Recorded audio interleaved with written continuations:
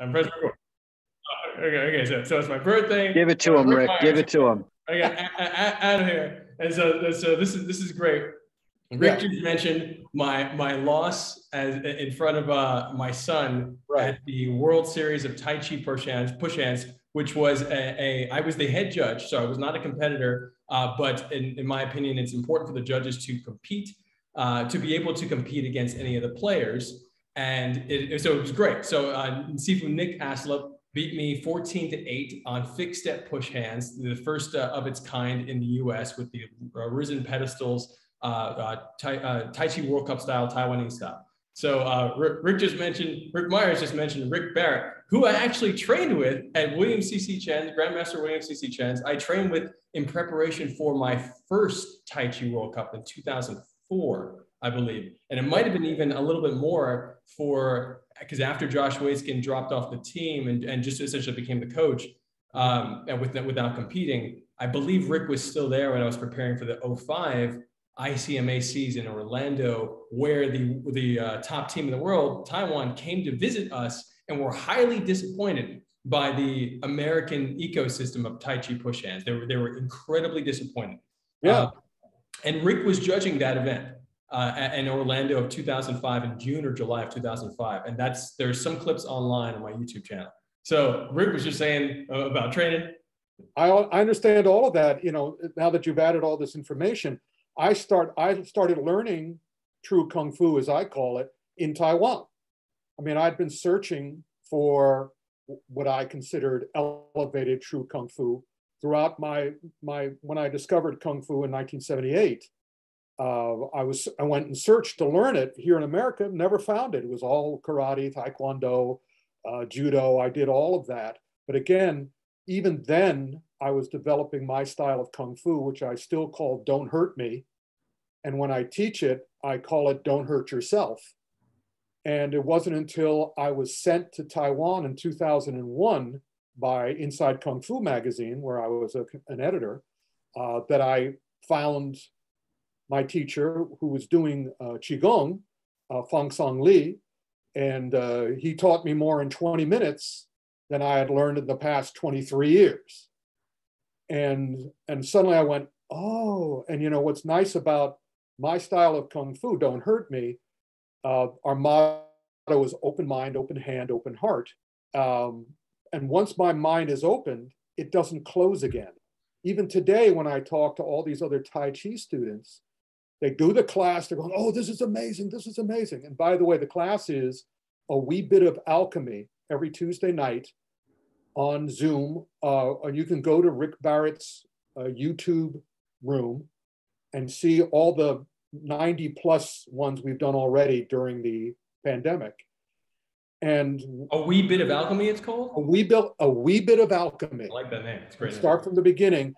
And Rick has changed a lot because Rick also does the Tai Chi alchemy in Sedona, Arizona every year.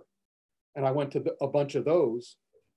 And also a lot of the students close their minds as soon as the class is over. But I don't do that. Once my mind is open, it stays open. And Rick, when he was with Chen, had a different style. And now if you just start watching the wee bit of alchemies on YouTube, you'll start seeing where it's going. But when you and I pushed all those years ago, Jan, I kept trying for you to stop trying to unbalance me and get into balance with me. That was the first step. Because, you know, when I was working with Steve Watson, the world heavyweight Tai Chi push hands champion at that time, who I met in Taiwan at the championships. Who I also trained with Rick at William C.C. Chen. Yeah, and Rick and Fang Song Li and Stephen taught me just how important the internal mental aspect is.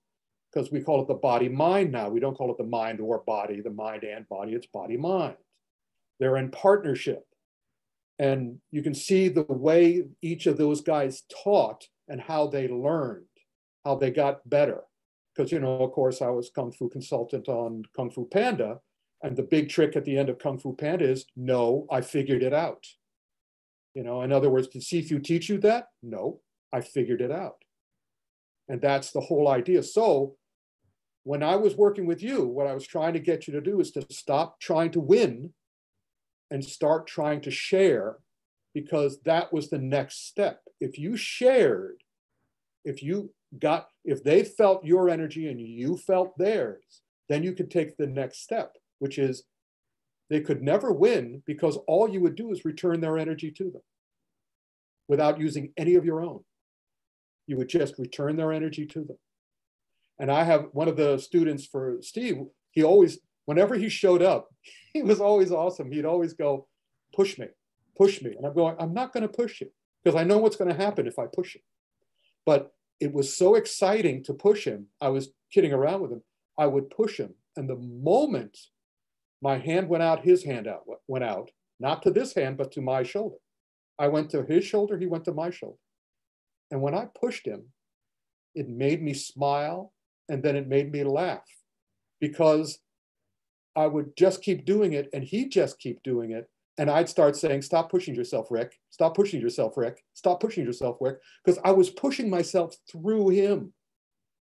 It was, again, another mind-opening moment. It was just kind of like, yeah, this works. And it's just a matter, again, training your brain to accept it and then letting them. He couldn't push you over, because he would be pushing himself over. All he would ever do, once you learn that. But first you have to learn to share the energy, to meet in the middle, not the winning mentality, to my mind, is always the losing mentality. Because you're not there to win. As Steve put it the first time I met him, when he was winning, Steve was doing push hands with everybody at the Taiwan Tai Chi Championships. And when his friend came over and said, don't you think you should start getting ready for your match? And he goes, I'm not here to win. I'm here to learn and make friends. And that, it was another thing where I went, yep, this is what I've been looking for my whole life. So yeah, give that a try. Because it's just like, especially now, where the pandemic has taught me, and hopefully more people, that take this time to be with yourself, to develop yourself, because you can't go anyplace, but you can go into your favorite place, the one place you actually live. I don't live here, I live inside of this. So then it's just a matter of exploring this and becoming incredibly powerful through love, because that's the other thing I learned, that, love is literally, hilariously, the most powerful thing. If you use love on a so-called opponent, you'll be far more powerful than if you use anger or hate or frustration or whatever negative emotion. Rick taught me to be able, no, it's actually Don Ethan Miller, another Tai Chi giant, who taught me how to throw somebody across the room without using any of my own energy. It was just, again, approach it with love. Approach it with love. Share that energy. And then if that person wants to toss you, they'll be tossing themselves. Okay. So I want to say I deeply appreciate and love all the things you just said. And I want to add a layer, a few layers to the conversation. One of which is when I use WIN as an acronym for wealthy inner narrative. And so I focus on, like, winning to me is actually having the wealthy inner narrative. Right. And if I have that, that wealthy inner narrative includes the love, and it also includes a bunch of layers of understanding how that love can practically be applied, and practically includes an understanding of timing. And being present, understanding what the data is from the past, and being able to sense as well as predict the future without necessarily having to have overt stimuli. And what I mean by that is that you can see just from looking at somebody where the tension is in their body, because your eye has the subtle, is used to processing the subtleties in the form and the posture, et cetera. And there's a bunch of other things that I'm not saying right now, but essentially it's a dense, there's density there. Yeah, my question to you is it can be practically applied to do what? So to do anything. And so this anything is when applied to sport, and now I'm adding the layer of athleticism here. And I have not watched the video yet of me against Nick, because I had my own personal experience of it. I also had my experience of his game. And it's really important to note that we were playing unlimited weight class. And in this, this is not a rank thing, but he had 60 pounds on me. And so like at some point I felt like, man, I can't, if I do this move, I won't be able to withstand that 60 pounds. And so I felt personally during this match that strategically I started gassing because I was in the lead for the first like 5 points or so. And I have to check, like, don't quote me on that, but there was a point where it was 5 something and I was in the lead, and then I got a point taken away for grabbing, which we're going to remove any traditional floaty clothing, where it's only going to be rash guards coming for the next tournament. But what I'm getting at is that I think that while I know that my body was not at the competitive shape that it should have been in, or it could have been, not should have, because I wasn't a competitor. But I'm also aware that strategically, I should have been able to outperform. And I was very, very clear that about halfway through, I'm like, wow, I'm not coming up with the same ideas that I was coming up with in the first few points. And, there's a bunch of contributing factors for that. And I'm not using these as excuses, but getting to that moment, I did not have the mental capacity to perform the way I wanted to perform. And so I'm totally aware of the training I could have done to prepare myself just more dynamically, as well as getting more sleep and getting and better diet for that. So I have to take all that into account. I'm going to do a breakdown video of it soon, but I think I have to look at it from that standpoint of saying, okay, I know I have strategic concepts that this player does not have. I know that this player has weight that I don't have and other particular advantages. It's weight that you could use. That's 60 extra pounds. 100%. So absolutely, I completely agree with you, because I was playing with mostly guys to prepare for this. I was actually playing with mostly guys his weight, but they weren't as competitively experienced as him. They were from either other martial arts, or they were former Tai Chi push hands players that, let's say, got more into bouncing and street fighting, etc. And so I was like, okay, this is great. I can play with these guys, but they may not be in the game in the same way. And he was very much in the game, and that's to his credit. And I want to be clear with everyone who might watch this, that I have no desire to take anything away from Nick. I think Nick is very, very talented. My desire is to continue to build an ecosystem that takes the strategies that we've seen as the U.S. Tai Chi push hands team under Josh and under me as the captain and coach for my time period on there,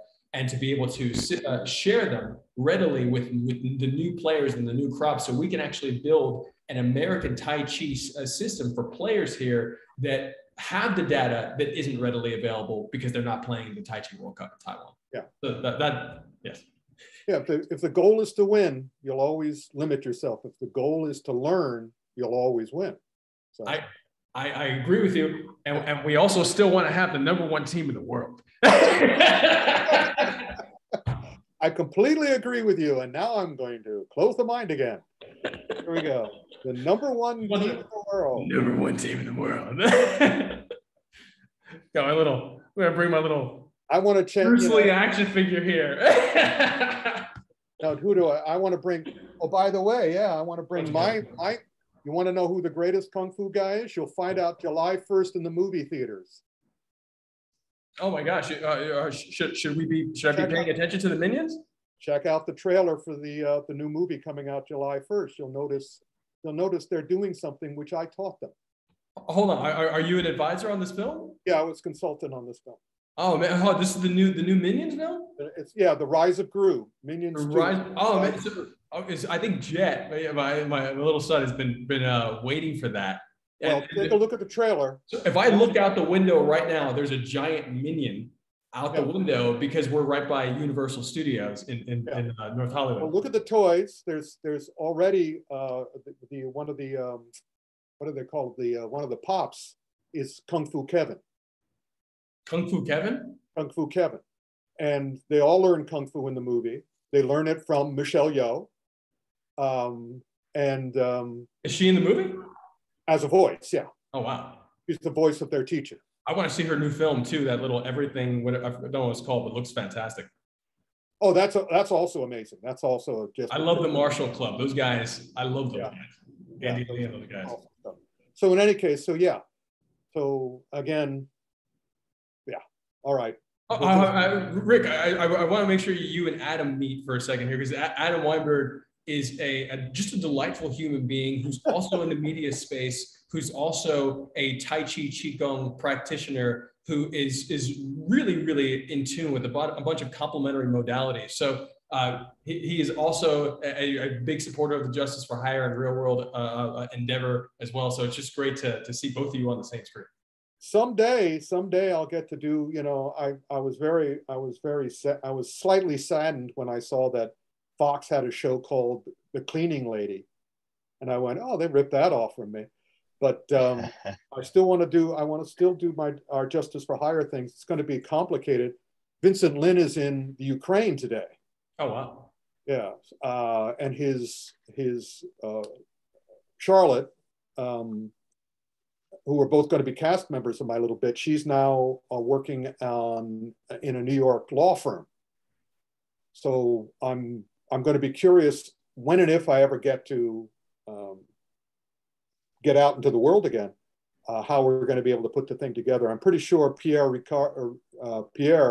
Edouard, who's also a cast member, will still be able to be in it, but who knows? I still don't know when we'll be able to do it.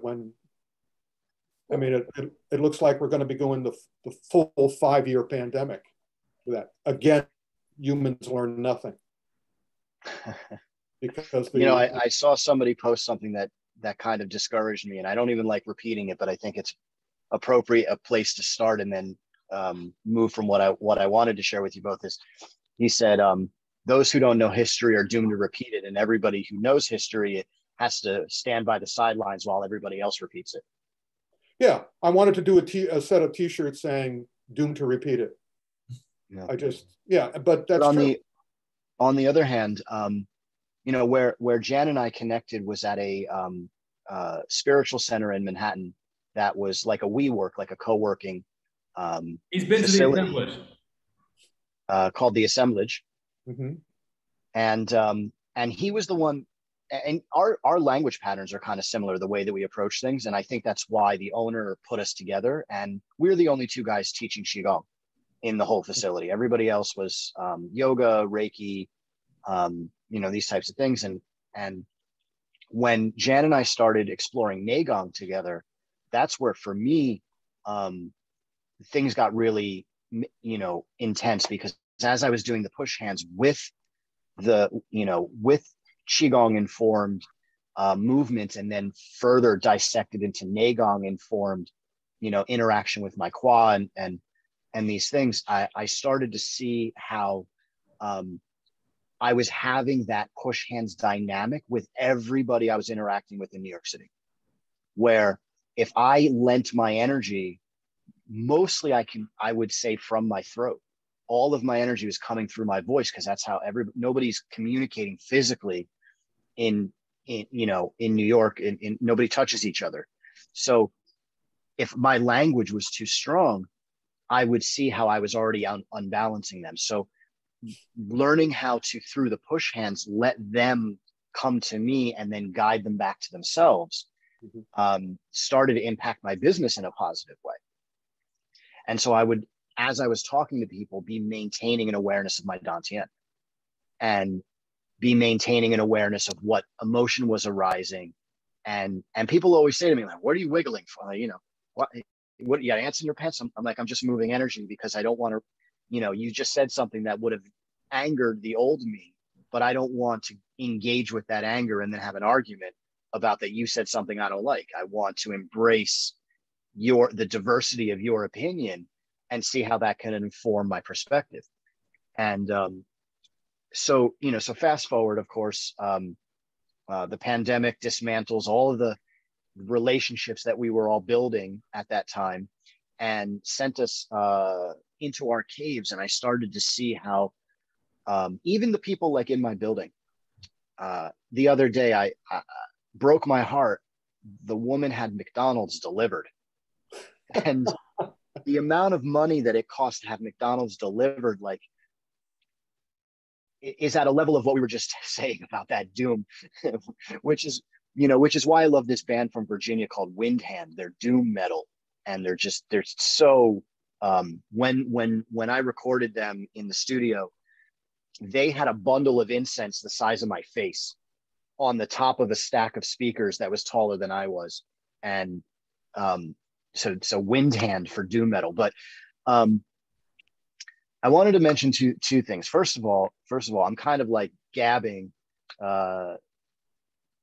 because of the level of knowledge that you have, Rick, and how great it is just to be in your presence, because the vibe that you emit, is tangible, and I'd love to interact more. And I'm really I don't know if other combat modalities have a healing modality associated with it besides Tai Chi. And that's my first question. But before we go there, my question for Jen is, does it affect your competitive performance having the injury that you have? Because does that play a factor in you being able to do the kinds of things you love to do, or does that give you an advantage because of the way that you're compensating for it? Nobody else has that injury to compensate for. The quick answer to that is that for the first time in my life, for the last several weeks, even leading up to the tournament, I felt like falling apart. And after the tournament, I actually felt like I was just going to drop. And that's because I intentionally take on a lot. As a matter of fact, Ting Jing Healing, Ben Sanchez, who's a former push hands competitor, who's amazing with Tai Chi body brushing trademark. Because he told me don't say bone setting anymore because it's legally the wrong thing to say. But he identified that in my body the week, 2 weeks before the tournament. He was like, "Hey man, like what I'm seeing here is that you tank and then you just keep on going." And that's what maybe not what I've had to do, but it's what I've chosen to get to where we are with all the, like, real world is a full-time experience. The production company Creative Impulse is a full-time experience. Justice for Hire is a full-time experience. Training is a full-time experience. So all of these things, being a dad, all of that stuff mixed together. And I do my best not to complain about it, but I'm doing my best also to be very honest. So there has been for the last few weeks, I've definitely felt that, and I haven't really stopped since I came back out to California in 2020. So there's been kind of no breaks, except when I got COVID on Christmas. That was my first break, was getting COVID on Christmas. And I was like, you know what? I'm going to take a few days. So that being said, I'm aware that I've been, last week I took the entire week off. I was messed up. And this week is my first week back at training. And I'm just shifting a lot of my behaviors and my patterns for getting to sleep earlier, because normally I'm the last one to sleep after midnight. I'm the first one awake, before 7 a.m. So like I said, and I've gone to the hospital like several times for this kind of behavior in years past, from just kind of like pushing myself, burning the candle on both ends. So I'm just balancing that out now as an entrepreneur and as an athlete. But well, I don't know if this, because we're on recording, I don't know if this is public knowledge, the injury that I'm referring to. So if we, if I don't want to mention it and blow your cover. Oh, blow my cover. I'm not sure exactly what you're talking about, like the knee from scootering. No, your wrists. Oh, and that's not an injury. That's birth. I'm very public about that. I can't turn my wrists. I have scar tissue from birth. That's what I'm saying is how does that impact your competitiveness? And does it give you an advantage because other people wouldn't be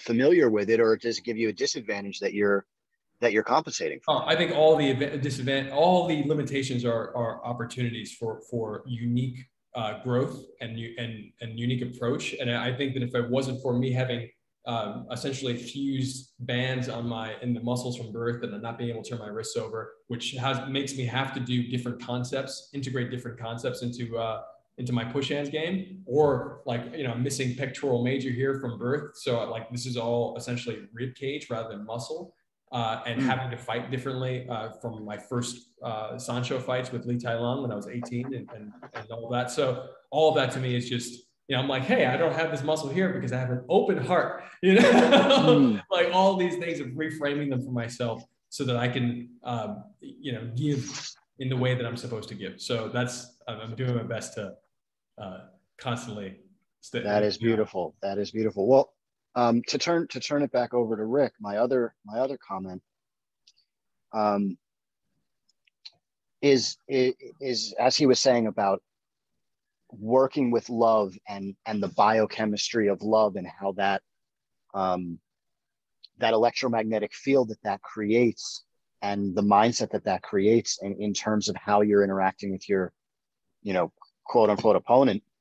That really resonates with me, and I would love to hear more, about that. And like I study David I've studied David Hawkins and Power versus Force, and the new guy on the scene, Joe Dispenza, and with everything that he has furthered since the Heart Math Institute out of Stanford, the research out of Stanford with the Heart Math Institute out of California, that being in a state of coherence. So, the buddy of mine is the former world kickboxing champion out of Scotland. And when he's asked how he was able to withstand so much abuse in the ring, he said he was in a state of coherence through Heart Math. So what I'm really curious about, to the most part, is just, what other combat modalities out there have a healing component to them, and because those folks don't know how to heal internally, how to stimulate stem cells and fresh blood from their bone marrow, for example. I've been doing that. So just, I'm kind of feeding you a scenario. I'd just love to hear your, I've heard how I talk about it. I'd love to hear how you talk about it. Well, I agree with what Jet Li told me. A Kung Fu student's only true opponent is themselves.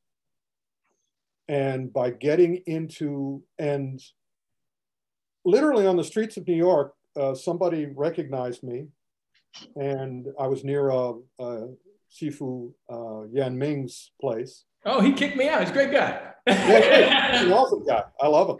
I love him too. I send people to the school all the time. I love his girl. I love his woman even more. But because, honesty, I can get honesty. But somebody asked me on the street, what's the best Kung Fu style? What's the best martial arts style? What's the best style? And my reply was, they're all the same. And I went, yeah, human body, human mind, the world around them. The rest is money and ego. And I hear about this competitiveness, and I hear about this competition, and I hear about the opponent. And I liked what, again, what Watson told me. If you have an enemy, that's at least half your fault. And the highest form of Kung Fu is not to fight. In my documentary, in my book, I translated the word Kung Fu into human achievement. Not martial arts, that's wuxia. Human achievement. Or how Jet Li described it, concerted effort toward a specific goal. But that also leaves the door open. What's your specific goal? Winning, competing, hurting yourself? If that's your goal, you're already in a no-win scenario.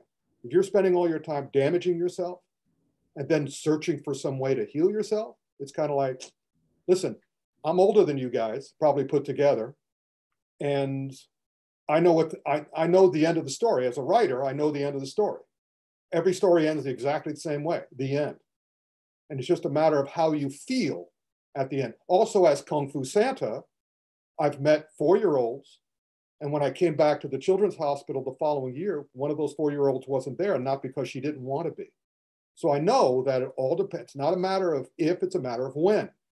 And it's also a matter of how well, if you saw the new Michelle Yeoh movie, Everything Everywhere All at Once, and also the whole multiverse concept, it's how you use your time, not how much time you have, and also how you end your time.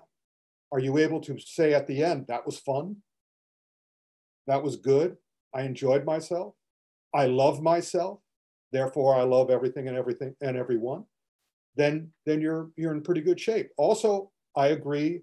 When I looked at all the teachers I've had I started learning in 1978, martial arts in 1978 to 2001, Kung Fu from 2001 forever.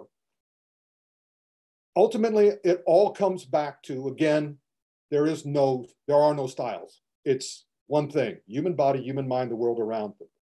But then I go back to my favorite teaching, which is not something he was able to teach to a lot of people, which was what Bruce Lee said. Learn everything you can from everyone and everything you can. Then we go back to Kung Fu Panda again. The final thing that people Life of Brian, Bruce Lee. Life of Brian is saying, think for yourselves. And they all repeat in unison, we will think for ourselves, which means that they're trying to. So everybody with Bruce, they just, he says, learn everything you can from everyone you can. But then he says, then make it your own. All the fans I know, the fan ghouls, as I call them, all the ones who are dancing on his grave, they forget that part. We will just copy you. We will make the noise. We will be aggressive. We will use our fists. And it's like, the only guy who ever kind of actively, publicly followed what Bruce actually said was Jackie Chan. Jackie Chan was asked to be the Bruce Lee clone. He said, fuck that. I tried it once, it sinks. I'm going to be me.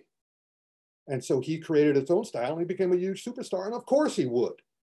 And that's what I'm trying to do with Justice for Hire. Again, I'm trying to see what all these other guys are doing. And I'm going to go, nope, I'm going to make it more logical. Speaking of Justice for Hire, that's a good place to enter some new data for Jan. And now knowing that you're involved, oh my God.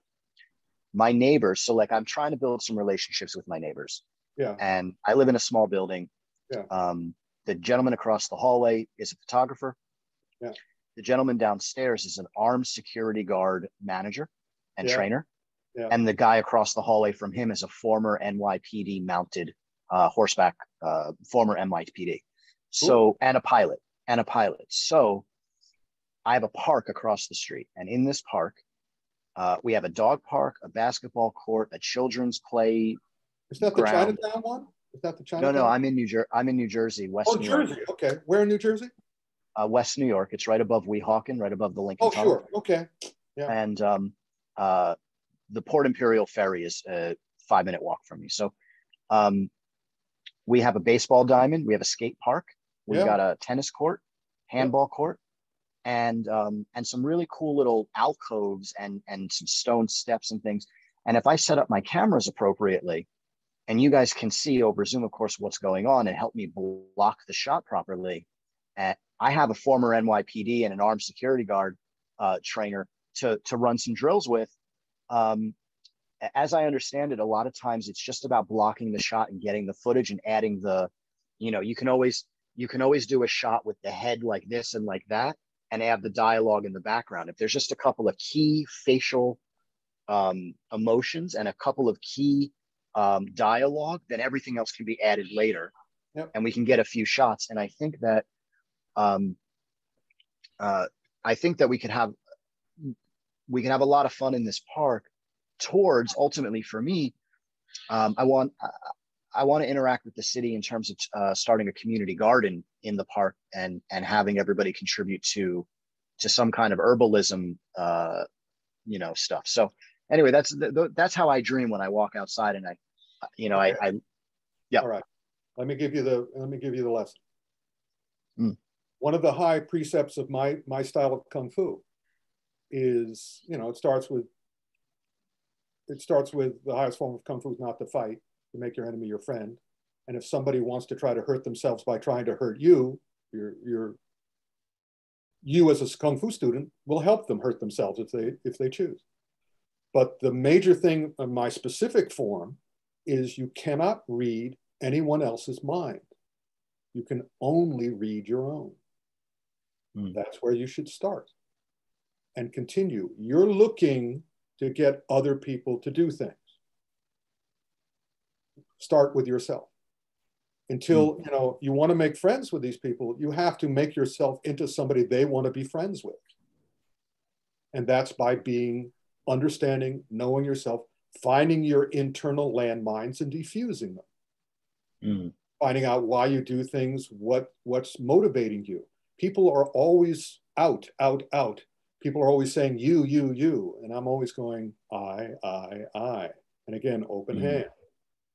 Not, fists, not push. It's always, you seem upset. Can I buy you a beer? It's, you start with you. Everything comes from you. You literally, again, where do I live? I live in here. What do I do for a living? I live.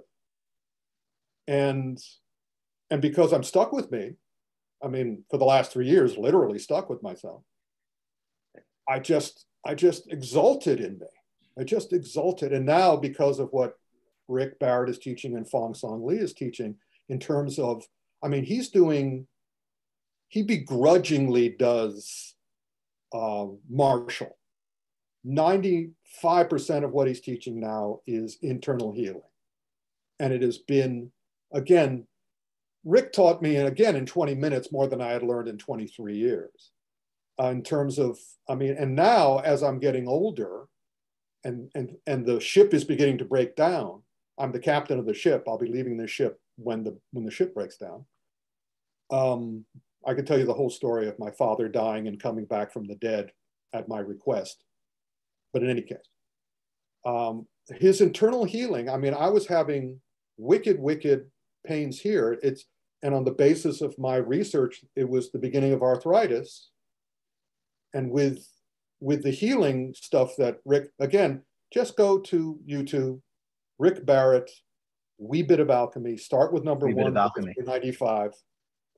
And at the end of it, you will be able to, again, the only reason healing applications aren't in every martial arts is because of money and ego. Because that's when I teach my style, I don't ask for money. I don't have a school. Because once you have a school and students, the desire to make a living makes you teach what they want rather than what they should know. And I don't care if anybody takes my teaching at all. I'm taking my teaching and I am benefiting enormously from it. And it's simply because I have an open mind. Because most people I've met, again, a lot of the things that happen in the push hands, like was happening in Sedona, we would have these in muscles I trust, in fists I trust guys. And oftentimes Rick would always pair them with me because they were huge and muscular and I am what I am. And they would start pushing and start pushing and start pushing. And I would just start smiling wider and wider and letting them push me, letting them push me, letting them push me, letting them push me, until I got to a place where I could go no further. And then I would anchor, I would root, and I would lean in, I would place my hands that were filled with their energy upon them and say, you don't have to prove to me you're a man. And ultimately, when I hear all these guys, also in Justice for Hire, I watch what the goal of each of these scenes is. Again, it's to win, it's to beat somebody.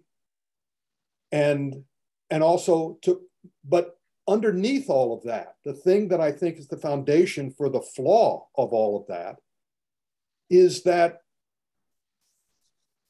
they're trying to prove that they're tough, and my favorite word, badass. Trying to prove, and I'd always go, who are you trying to prove that to? Ultimately, I watch these scenes.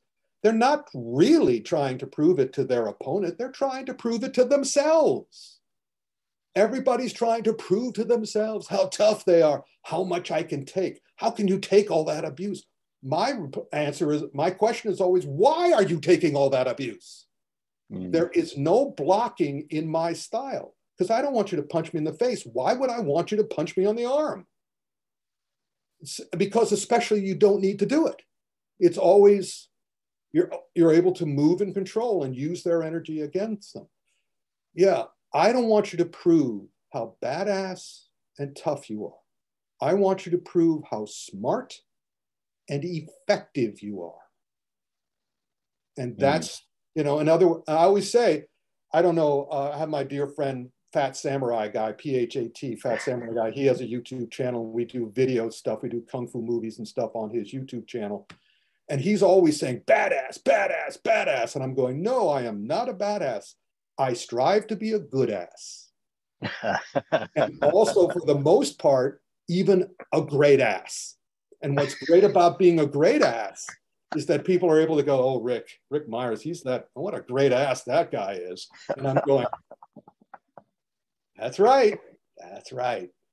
So again, that's what I want to do with my Justice for Hire bit. Again, to teach the difference between smart and effective, somebody who does not want to hurt themselves, someone who does not want to hurt anyone else. The moment someone does this and uses this thing, all they're telling me is, I want to hurt myself. I want to prove how tough I am, how much I can take. Why would you want to take anything? Because I know what happens at the end after you've taken all that abuse. You don't come back. You don't come out better. You come out, Alan Goldberg, he's got all these injuries because he spent his whole life trying to prove himself. Not to me. He's trying to prove himself to himself from bad parenting or whatever. So ultimately, the goal is, it's all eternal. It's all there inside you. You figure it out. You study your human mind, your human body, the world around you. And you see how it all interconnects, and you try to make it all better. You try to show how smart and effective you are. So when I teach, I'm not teaching them, I'm saying, here's a book on human physiology.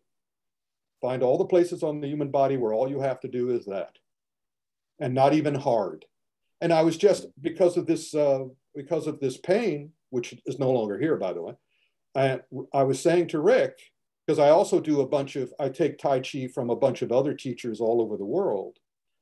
I do my 45-minute regimen in the morning, and I'm doing the pressure points here. Yep.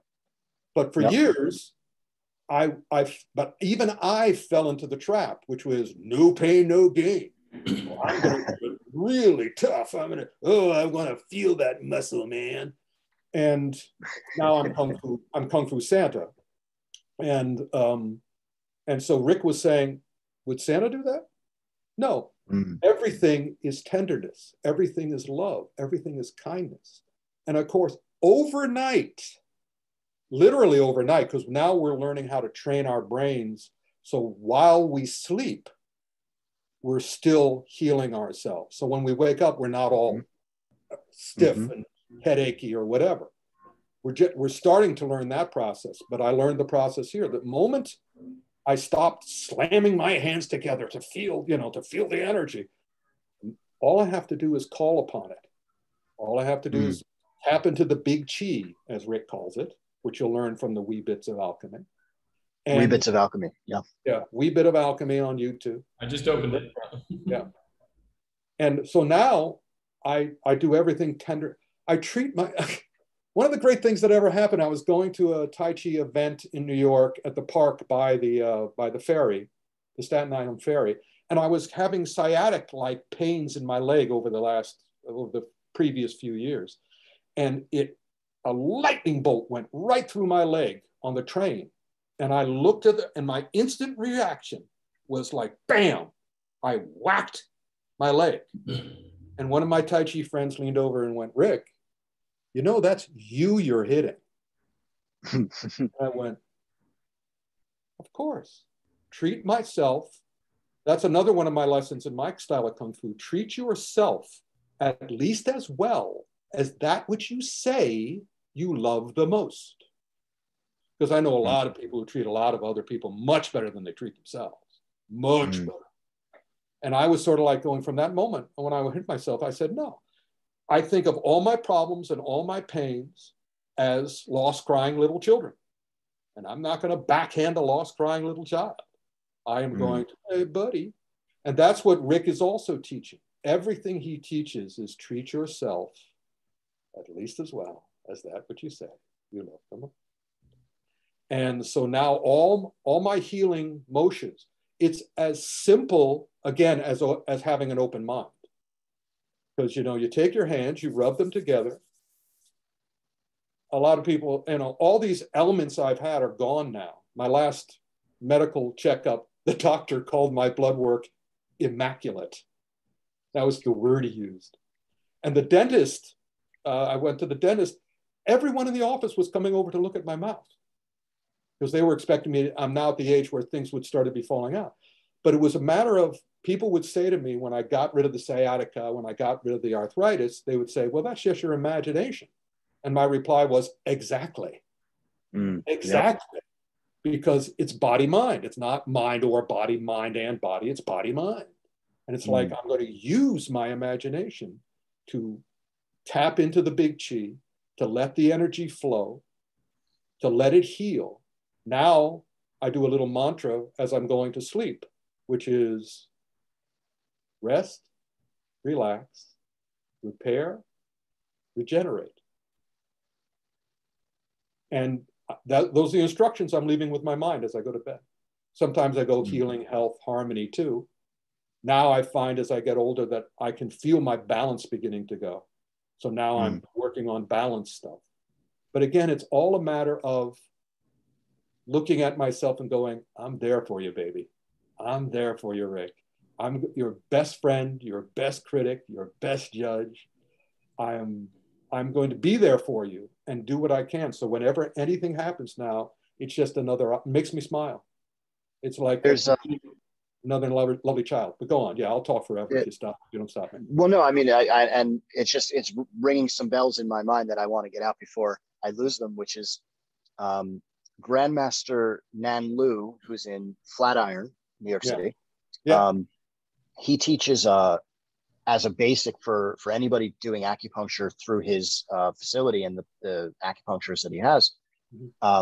The opening qigong that he teaches is the 4 gateways, and the first gateway is 5 minutes of this, and he says it'll solve 70% of your problems. Right. And then 5 minutes of this, and that'll solve 20 more percent.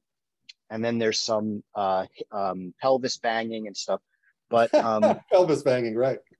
But we call it tapping. We do pelvis tapping. We don't do ringing the bell, I guess. But is it aggressive or is it healing or is it aggressive? Oh no, it's just just swinging and and yeah. Tapping. But when you rub, are you rubbing like? Are you? No.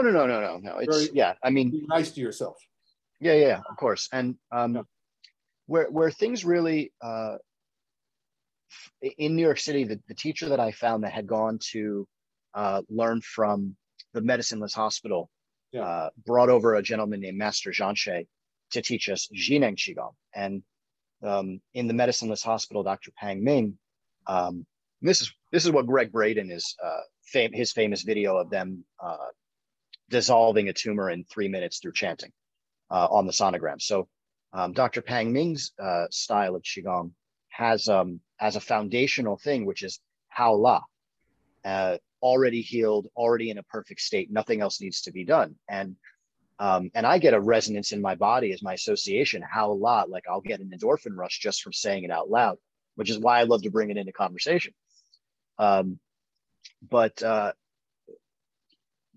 thing about what you're saying about people being in these situations on, because ultimately it's going to come down to combat. That's what every major motion picture has. Every storyline on TV has. I intend to change that. And so for example, if I gave you a scenario across the street, I've got a basketball court. Mm-hmm. What is I always look at it like there are different types of fisherman's knots, and each fisherman's knot is a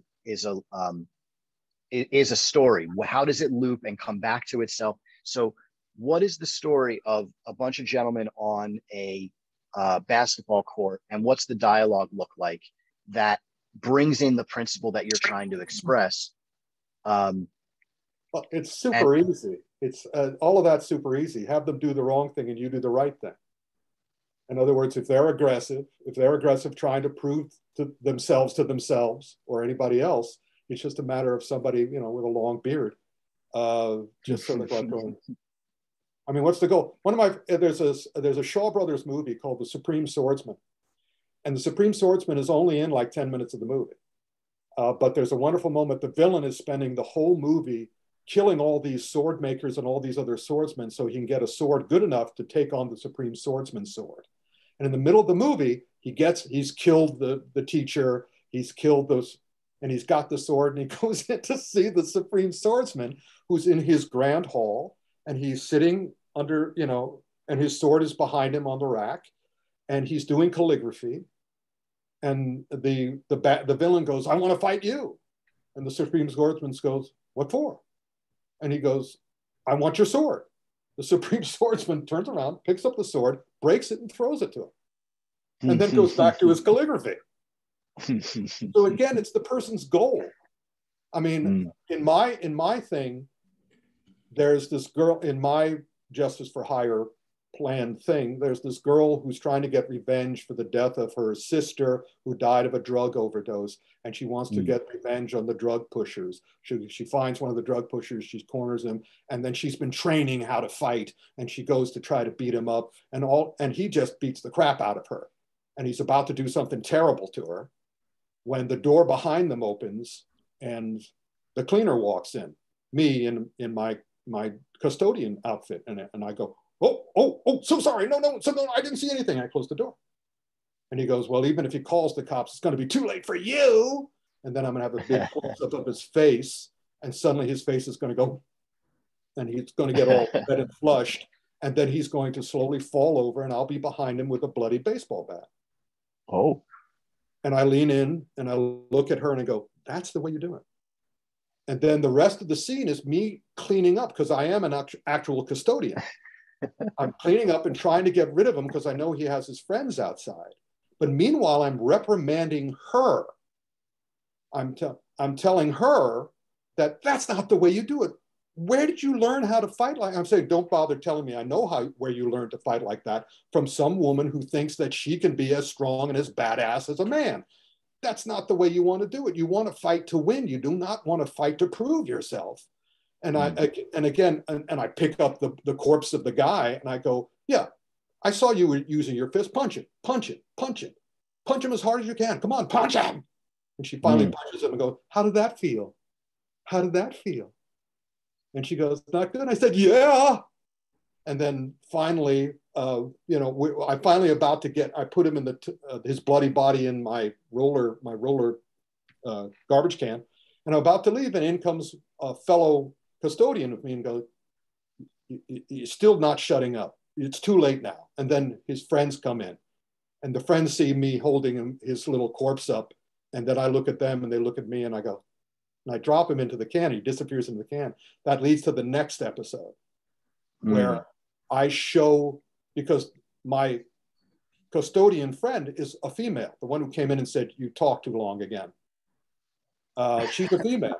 And so I use her to show the other girl, this is the way you fight somebody. This is the way you fight a guy who has 60 pounds on you, who's solid muscles. This is the way you fight. You don't fight like them. You don't fight with your muscles and your anger and your fists. You get smarter than that. And so my female friend just takes the other guy apart because she's not going to fight the way he fights because she's not stupid.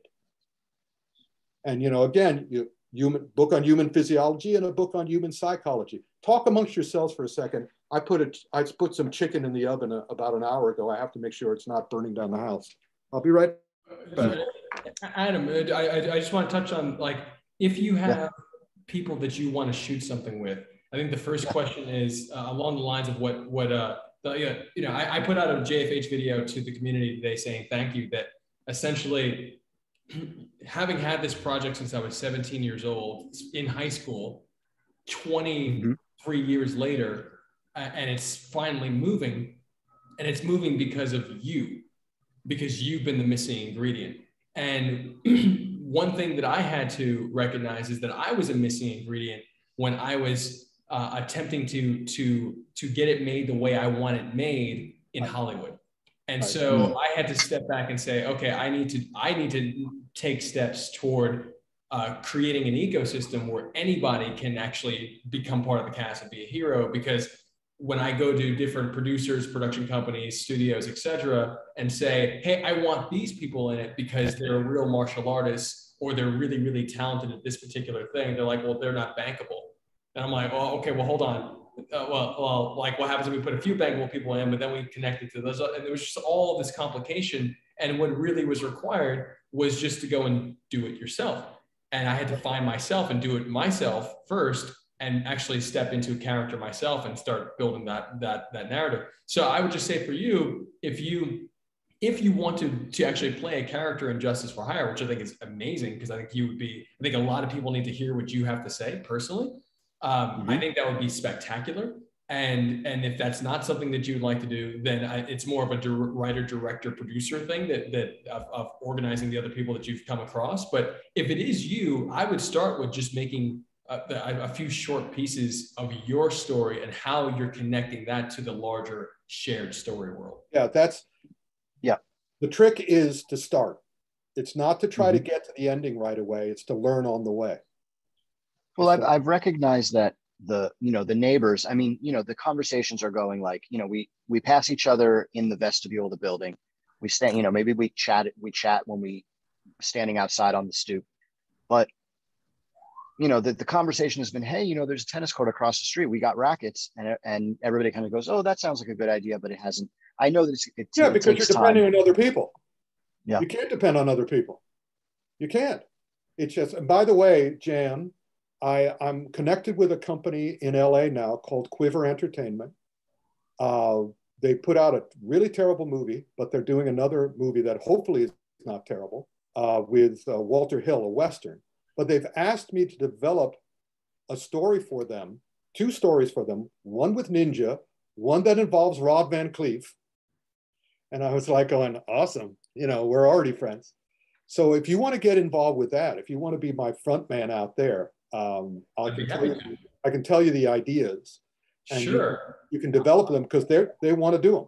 I was on a podcast with Ron a few months ago because of Demetrius, and Ron wants to collaborate anyway. So I'd be happy to be in any way, shape, or form. Yeah, we can talk about it now, or we can talk about it whenever you want. Sure. Well, I do want to, Rick, I want to talk about that, but for your Justice for Hire thing, I would like, your story is so clear, and it's also so beautifully structured with a great cliffhanger, like a comic book. Right. It's also Rick Fu. And it's Rick Fu. And if you want to do Dan Fu, you want to do you Fu. And it's so aligned with what we're like. One of the things that started coming to me was so my intention with us finishing this equity crowdfunding campaign is part of the cash is utilized for production fund. And the production fund is actually to pay for more premium content, structured and premium, with folks in our network who would make beautiful, important pieces of cinema to build out the quality of the Justice for Hire cinematic universe. And so you're top. Jen, sorry to interject, but the thing that is so exciting about JFH is in my experience. Well, so taking into consideration what Rick's saying about starting with myself, of course, but as well, trying to get other people who are not into LARPing and not into cosplay to consider doing something like this with me is a long way out. But there are people right now on your app, literally at this moment, that might want to collaborate and do a scene together. Absolutely. And that is so mind-blowing that we could be co-scripting and co-creating a cinematic piece together virtually across distances. And if you're that's what you're plugging me into. I think I just need the push hand, like a push hands with myself is an exercise in perfectionism. I want to make sure this lighting, and I want to make sure that, that I didn't stutter while I was talking. It's like, but if I'm with somebody else, it's more flowy, so so advice from the both of you in that direction. Well, here's the deal. You're putting the difference between when I've accomplished what I've accomplished in my life because I didn't get in my own way, and I depended on only one person. And I can't even trust myself. So how can I trust anybody else? I've often failed myself.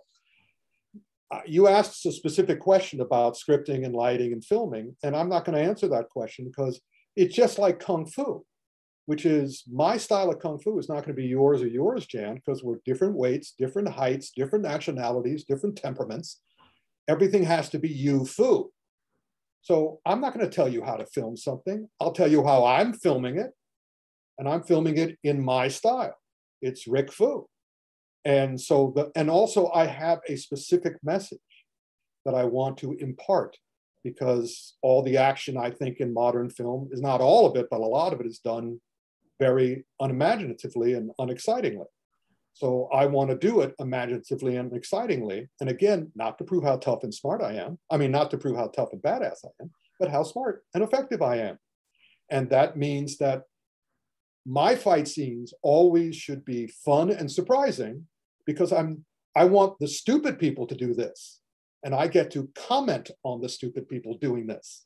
And then showing them me, this old guy with a beard, just sort of goes, and since I'm lecturing, one time, Steve Watson stepped on a person's shin and that person went down like they were shot out of a cannon and was flopping around on the floor in unbelievable pain. And it shocked all the rest of it because we could feel how much pain that was doing. And it's just one little place on the shin that all he did was touch it. He didn't punch it. He didn't kick it. He didn't. So again, my mind was open. So I found out all the other places on the body when you can do that. And so again, my fight scenes are going to be based on the history of bad fight scenes. And with one or two or three or four, my various interlopers who all have specific jobs to do in terms of taking out one to an army of people, doing it smartly and effectively, as opposed to showing how badass we are and taking all this abuse. Yeah, the people are talking about how much they liked Nobody. And I said, that guy took way too much abuse. He's just not smart. He should have been a lot smarter than that. I liked, again, Jet Li. I like Vincent Zhao, who spend their movies using their open hands and avoiding the stuff and letting the other people hurt themselves. Because that's the message. That's my message. So what's your message? What's your message? Why are you what I think I'm curious about is because I've never done this. I don't know if anybody really has, except for Jan's vision of it, which is how do we collaborate on a scene? Like right now we're on Zoom and we're chatting, but I would very much like to play and have you say, Adam, stand over here, say this, and to have that kind of how does Larry David's show is they have a particular style of improv. The whole show is ad-libbed out of a contain, right? Like I very much like I have 5 cameras set up. There's one on the ceiling here. Right. And I've got five cameras set up in my apartment to film the Qigong routines. But if I could do, if I stand over here, I could do dialogue over here, and but that's so I'm curious about all this is technical. All this is technical. What's your soul? What are you trying to accomplish? What do you want to say? What do you want the audience to feel? Because basically I'm going to set you a task. Stop with all the technology. You learn by doing. Here's the deal. Come up with your first scene. This is when I taught at the University of Bridgeport, this is what I told the class. I want to see your first scene.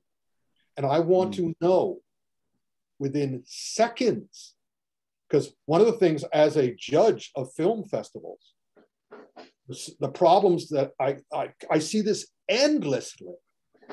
The people who make these movies aren't really interested, apparently, in entertaining the audience.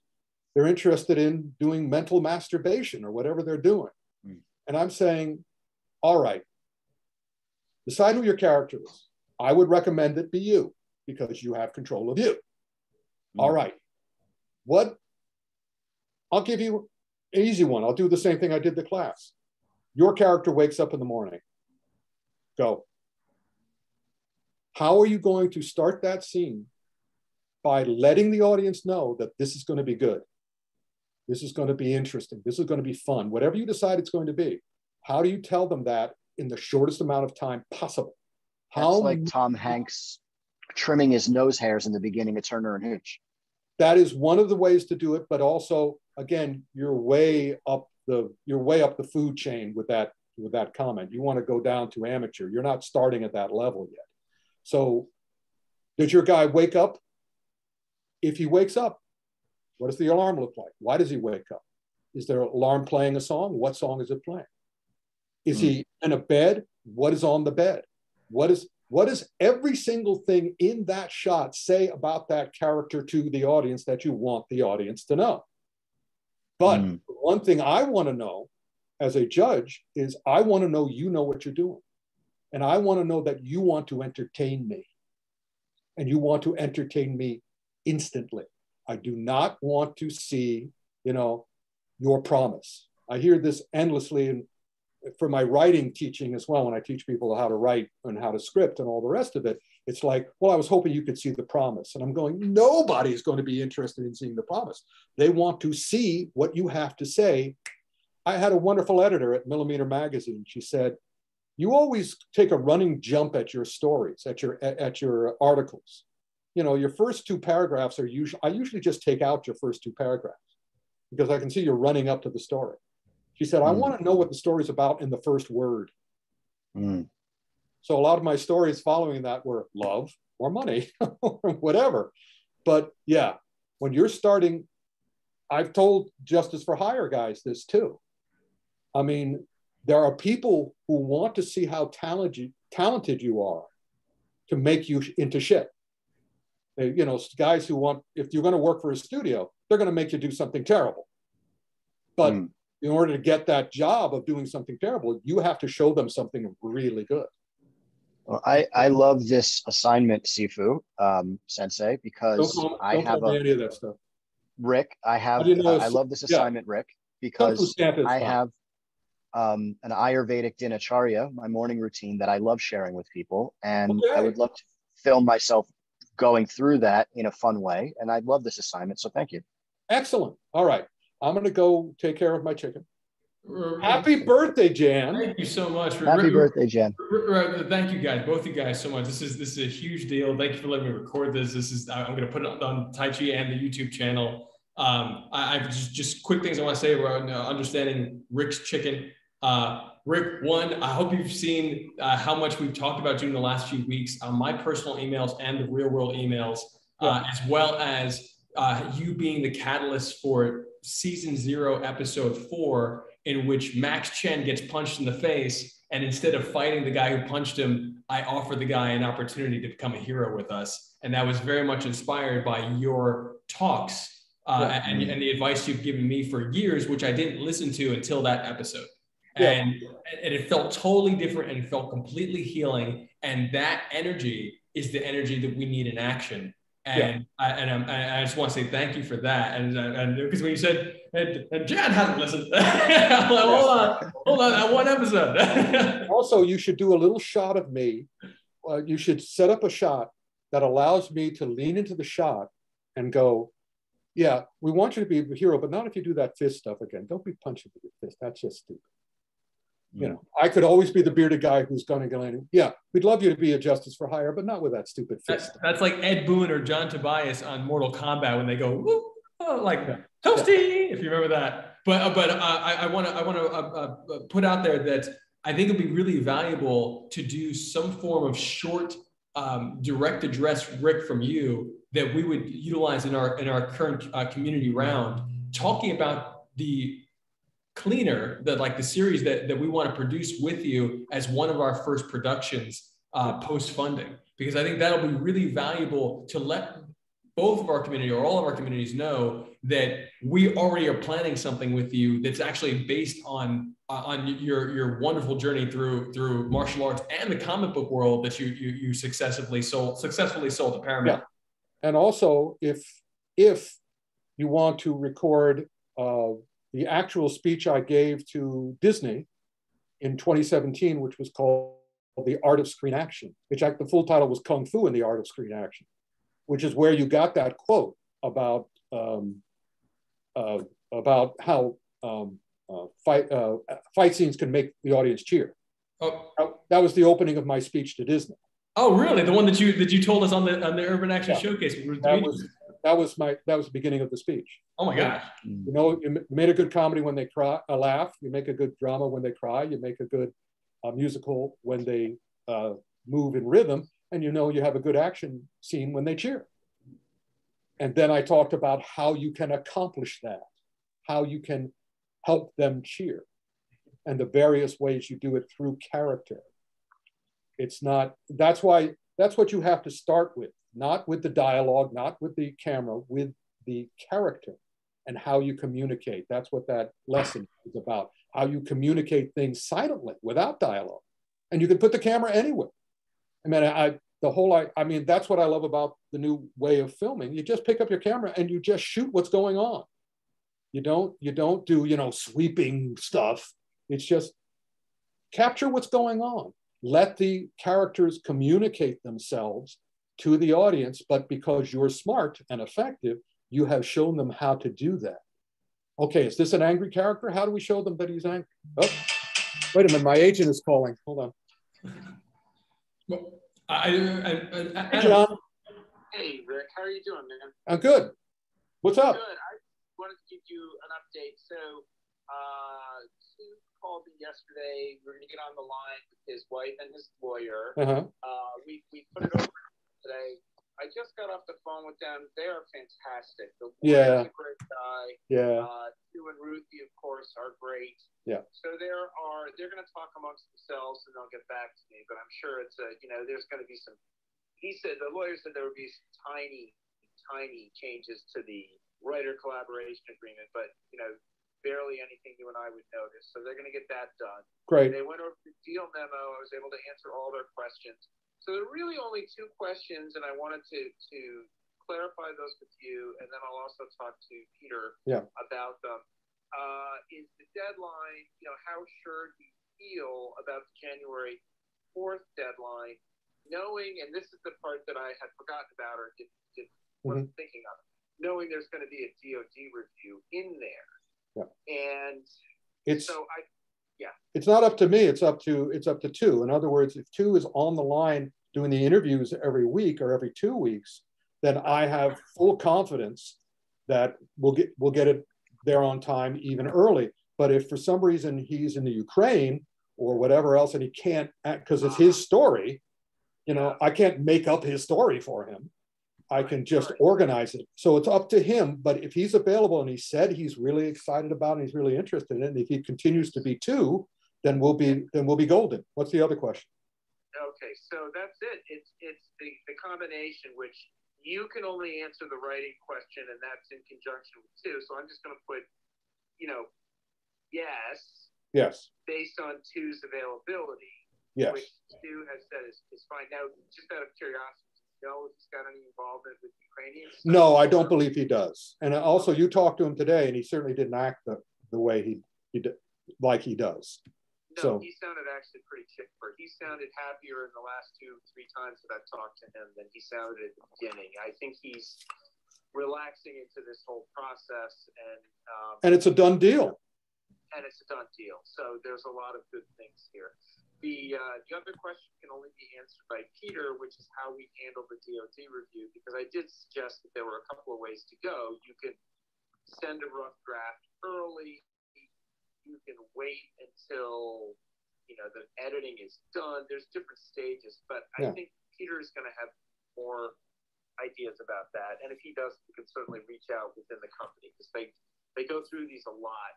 The only person I know that's ever had trouble with those, ironically, is blanking on his name right now, Jack Carr. And it's weird because that's fiction. And either somebody doesn't like him or he reached out without the necessity of reaching out, which can always be a fatal mistake. Yes. Never send stuff over there. And of course, you know, they raked him over the coals when No Easy Day came out. It was ridiculous. So we don't want to tangle with those folks, but it's going to have to. I'm just going to mute them to kind of protect their deal flow. I felt like he was letting us listen in on purpose. Otherwise, he would have said, you know, given the gang sign for mute. I thought so too, but I always want to protect the whatever process of the deal that they're working on. But Adam, I just want to say, like, part of the reason that we have this on justiceforhire.app is just for someone to be able to go there and press a button, choose the role of hero, villain, or client, and just say why they're the hero to hire. Even if they're a villain, they say why they're the hero to hire. And that's very intentional because it's a simple way of getting someone to start thinking about the exact things that Rick was saying in his class and the advice he was giving you, which is like, if someone wakes up, do they wake up? And what happens in the experience, the overall experience for their day? In seconds, how do we know who you are and get a sense of you? And this is I got a great picture of it in my mind just from him suggesting it. And I really, you know, I really feel focused and inspired because, you know, it's sometimes you just need a little bit of feedback and direction. Yeah, man. And you have so much that hits home. You have so much to offer, like as a human being, that I think you through the lens of a character. I play a fictionalized version of myself, Jan. So I use my same name, but other people like Blunt Force Trauma, who just joined a few weeks ago, he's been talking about us for, like you met him on the Hero Meetup. And so you know, he built his own costume and everything. So like, you know, I think there's a spectrum there, and wherever you fit in on it, there's value. And so, and that to me is the dream come true, that all of us can collaborate. So I would, are you already on the GFA chat? I think you came like yeah. I signed up. It's just that the original video that I tried was me doing a banned illegal style of in China. It's illegal to do this particular type of healing, and because there was a particular day when 50,000 people emerged to go practice this in public, and because they have a communist government, they said you can't make public demonstrations that large without interacting with the local government, so they banned it. And so it's illegal. So as a villain, this particular move, you bring the chi up the inside of the legs and through the armpits, and then you cross and you put on right, you start here. There it is. Okay. And you put on this helmet. I can't do it while I'm sitting, and so I have it in a way where I had my hands were glowing under the black light, and I put a trail effect and a blur effect on it. And so, and then I was using an app to, it's like do you know the Harry Potter, like they go like scramble and they disappear, or they scramble and they appear into a scene. Yes. So the app has that effect in it. And you stand there, you hit record, and then it says jump, and then you jump and it makes the animation. And so I had put all that together as my villain entry of like, I come down with this energy that I've built up for like 20 minutes, and it's just that clip of it. But it sounds so great as I'm describing it, but what I caught on film was was silly looking. So I want to try again, which is why I have the cameras set up. I have two lateral, one above. That's why I said this is really all you need, because you press your phone and you press action, and you can just shoot it on your phone. And along the lines of what Rick was saying is that the too much of the technical side can really take away from like the core thing that we're. Yeah, I heard that too. Yeah, which is really just you, because JFH is also important to remember that this is a no superpower kind of. The only thing that we're really allowing the universe are more. Let me put it this way, like esoteric, potential mental powers, like, but I do have the ability. I do have the ability to translocate. Oh, so as a human, I do have the ability to translocate. So I wanted to bring that into the character. So I know, I understand what you're saying. Like, for example, like we have someone named Guru Merkaba, aka Kaba, who I think you might have met as well. And so he uses like sound bowls and things like that. And he has a whole, there is the Marvel didn't start out with Doctor Strange. They started out with Iron Man, and for various reasons. But the important thing with Iron Man is that Iron Man was a man who put on a suit, and that suit had all of these capabilities and brought out aspects of himself, etc. But at the same time, we were very grounded in the human journey there in that first film. And I think that all of the Marvel films, as they progressed, they really consistently grounded us in the human experience before emphasizing the powers. And I think that's really, really important for the characters that we have here, especially for people around the nation and around the globe who have been joining on JusticeForHire.app. Like, you don't need a superpower, and whatever thing that you personally do, and abilities that you may have that may be very rare, and that many people may not be aware is even possible for a human being to do, because I know that you guys like especially if you're doing any of this stuff where you're essentially slowing yourself down, expanding your awareness and speeding up your perception, you could do things a lot of people may not necessarily, even contemplate in a day. Mm-hmm. And so I think it's really, really important to be able to, when you're offering your character, because I look at this as a service, and now we're talking about like my personal perspective, but as I'm offering my character, I want to make sure that I'm giving people something that is relatable in their day, that they can touch and hold on to, and then bring them into my personal world, where I can showcase more of the things, more of the magic that happens in my personal world. And I think if you take that approach of saying, okay, well, if you're playing Adam, if you're playing a version of yourself, and to just be like, hey, I'm Adam, like you can reach out to me anytime. I'm always there to help or to heal, etc. A very simple video that just removes all the need for perfection, and that's just you saying, this is my character. I think that will do wonders for your foundational narrative, and connecting that to the scene that Rick was talking about, and building out from there with other characters. Well, yeah, that suggestion of just starting the day with me, like I love that, what could happen from there, because that's how every day for me starts, right? With me starting every day. So I love that as a suggestion of a place to get out of the mental labyrinth of what am I going to film and how am I going to film it and what's the storyline. Start with waking up. I love that. Those are just roadblocks. Those are just roadblocks creative people put in front of themselves to stop worrying. Because if they never do the job, they never have to worry about doing a good job. So it's just a matter of figuring out what you want to say, figuring out really fun and clever ways. If you find yourself, it's just like Tai Chi. I know I'm doing my Kung Fu correct when I start to smile. And I have to actively stop. I want to relax. I don't want to use those muscles. I want to use those muscles to relax, not to get happy. But getting happy is the joy of it. So when I'm being creative for my books, and by the way, that phone call was to let me know that the 10-month project, well, you heard, due January 4th, looks to be a 99.9% go. And so that's sweet. That's a super big book. In any case. Congratulations, that's awesome. It's fun.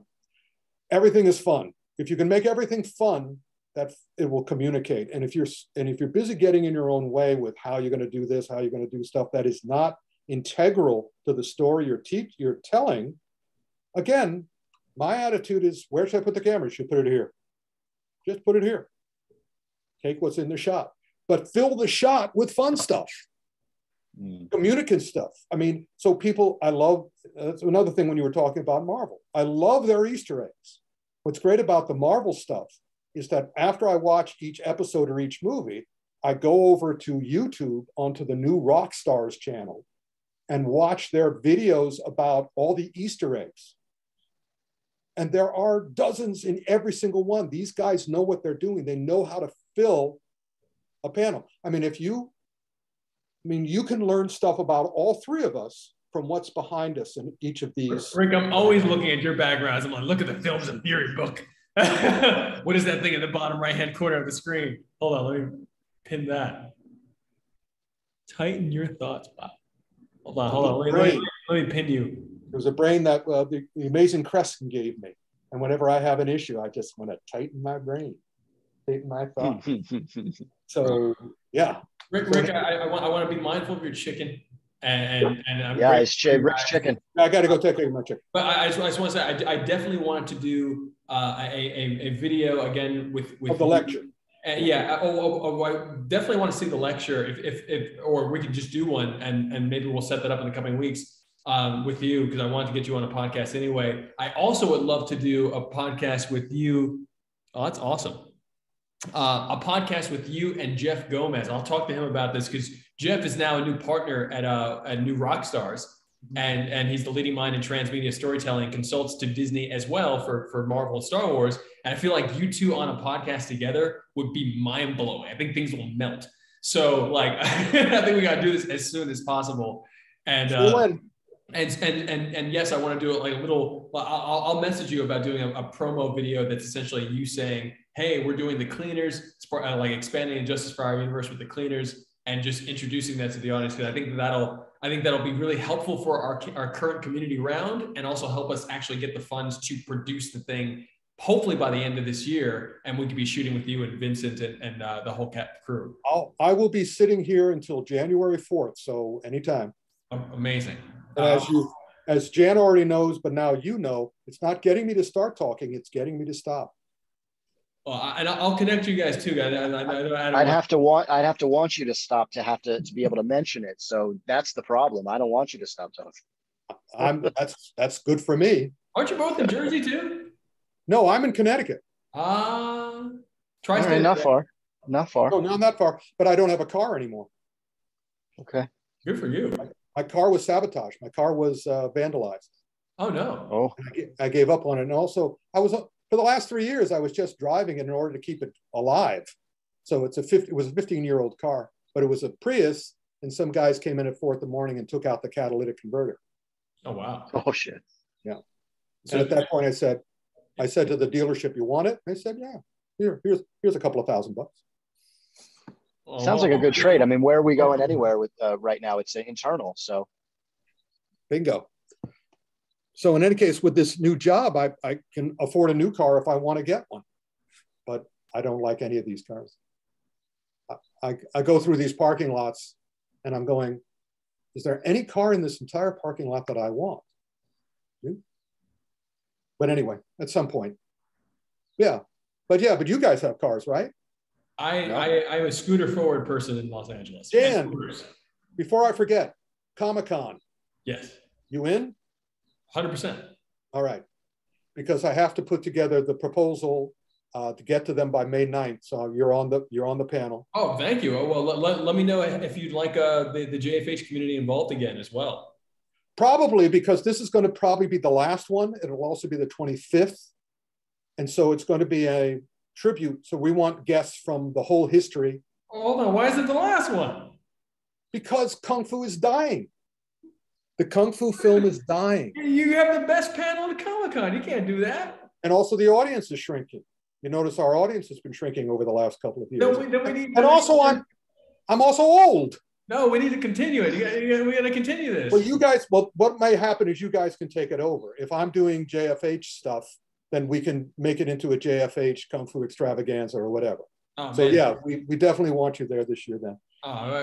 There's no guarantee I'm even going to be able to go this year. I'll show up on screen. I'll show up by video if I'm not there in person.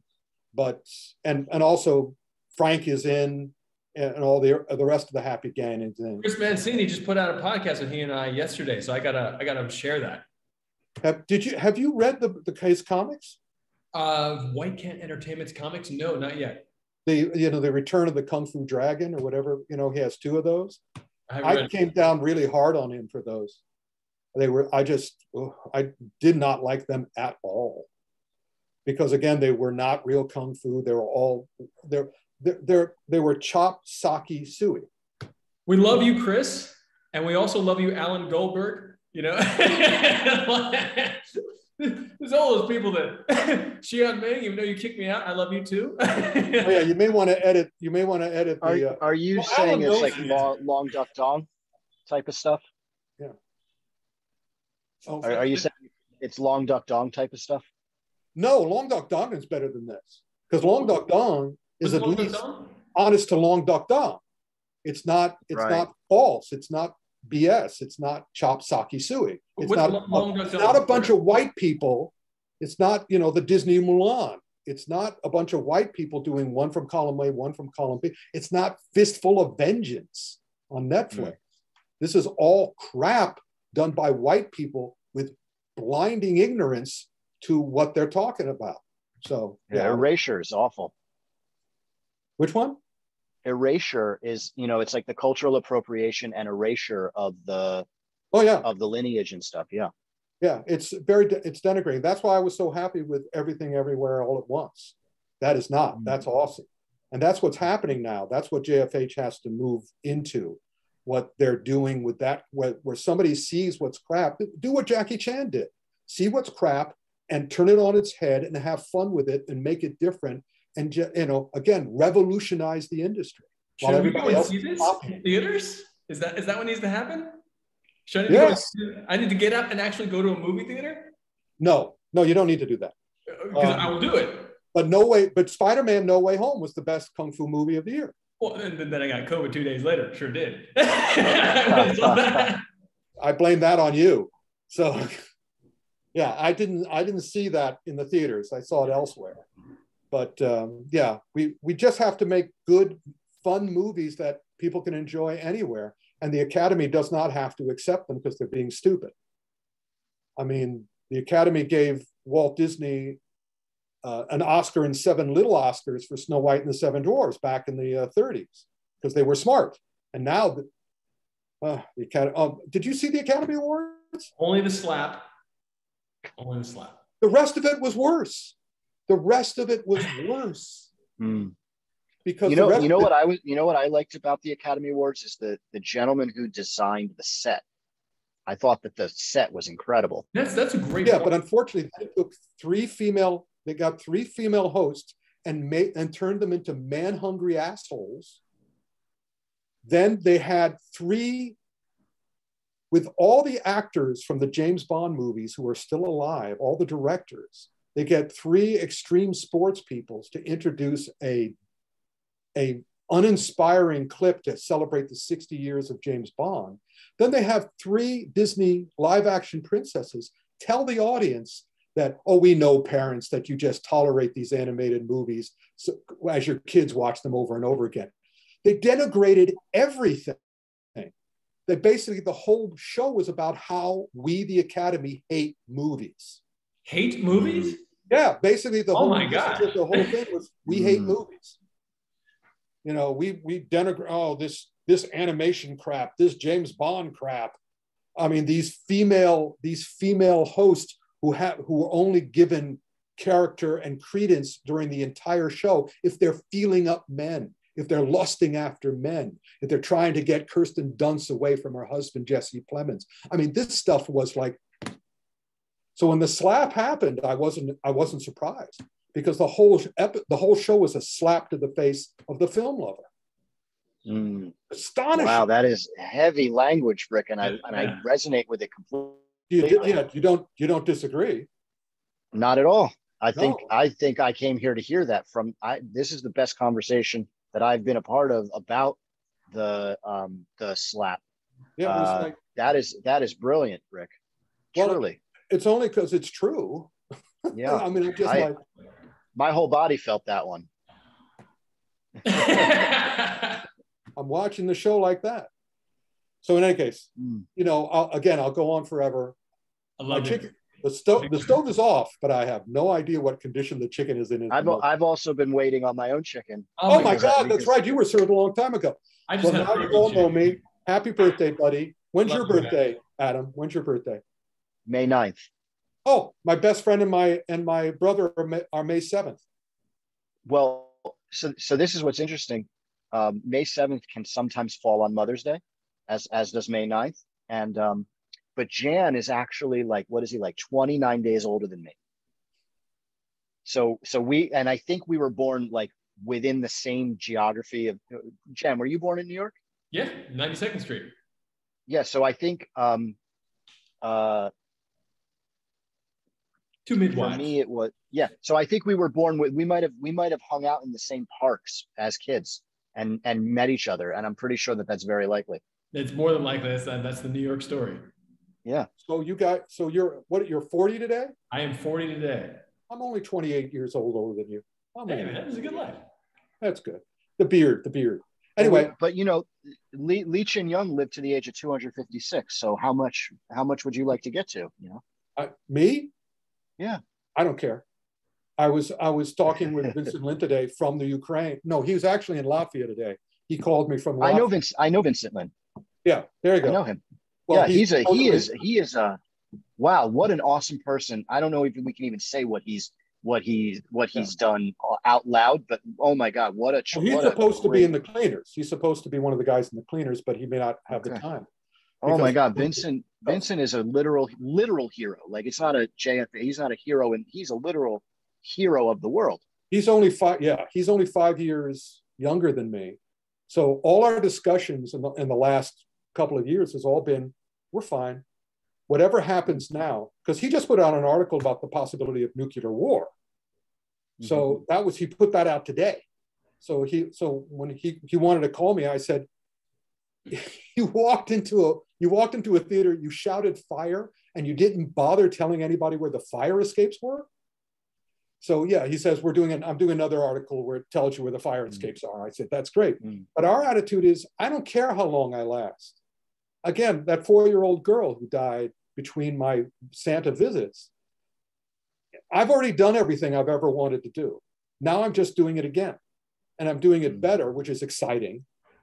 But I've done movies, I've done television, I've done 75 books. I'm doing my 76. Matter of fact, my 77th, because in November, I had to finish someone else's book because they collapsed on it. It's a big best-selling series.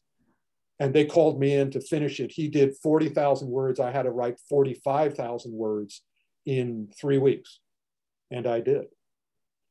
And the editors used the word brilliant and genius at times. And I'm going, oh, stop it. But in any case, so everything I do I've done everything. I feel like Jackie Chan did. Jackie Chan told me the last time we had a deep discussion was that, Rick, I've done everything 3 times. And then I realized, Fireman movie. He didn't do the Fireman movie. Yeah, but he doesn't need to do another movie. But what I told him then is what he realized his mistake, because he was concentrating on accomplishments, not on his internal peace and need. Because by that time, the only thing Jackie Chan needed to do and needs to do in his entire life, and he probably never will now, he never can now, is break the cycle of abandonment. Jackie was abandoned twice by 2 different families, which completely made him, but also destroyed him. So in 2001, when we were talking about that, he said, Rick, I've done everything 3 times. I went, Jackie, how old is your son now? And he thought about it. And he realized what I was asking him, and his head lowered. And he realized that was it.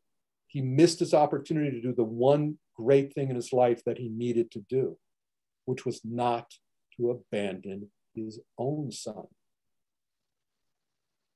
That was the important thing. And he'll never have a chance. So now I know what makes Jackie tick. He cannot stop running now, because if he runs, he has to face himself.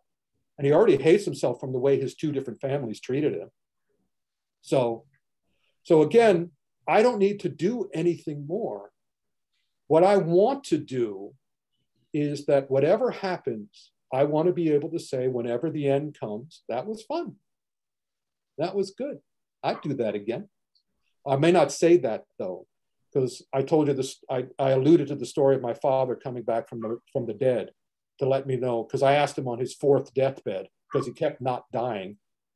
I asked him on his fourth deathbed, if there's more to this, if there's something afterwards, could you let me know?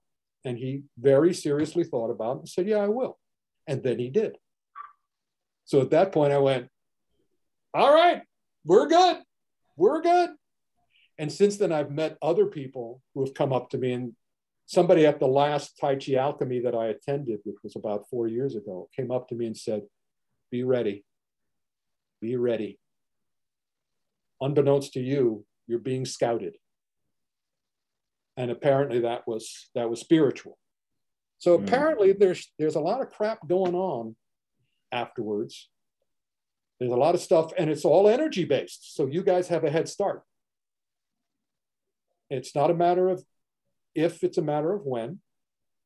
And then it's a matter of, I worship at the church of we'll find out. We'll see. Is there life after death? We'll find out.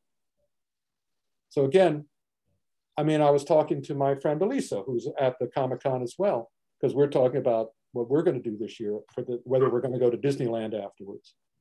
And we're talking about food. And I said, I've had all the good food. Now I just want to have, really good food that I've made myself for the last 3 years. Speaking of that, on to the chicken. All right. I love you. I love you. I love you. Happy birthday. Happy future birthday, but probably we'll talk to you before May 9th, Adam. Take care. Both. Yeah, I would love that. I'll loop you guys together on email so you can stay in contact too right now. Love you. See you later. Thanks, guys.